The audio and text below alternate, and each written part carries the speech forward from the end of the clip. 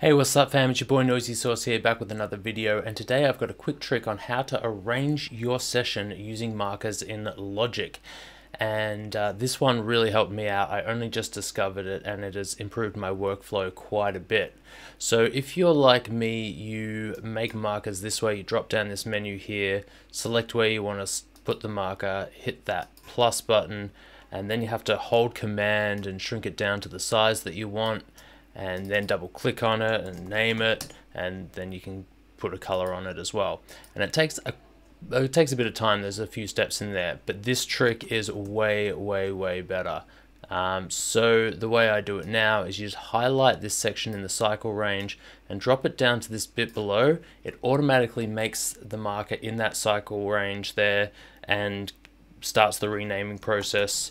So you throw a name in there and you can just color it, and bam, there's your marker. Super simple, super easy, and just way quicker than the other way.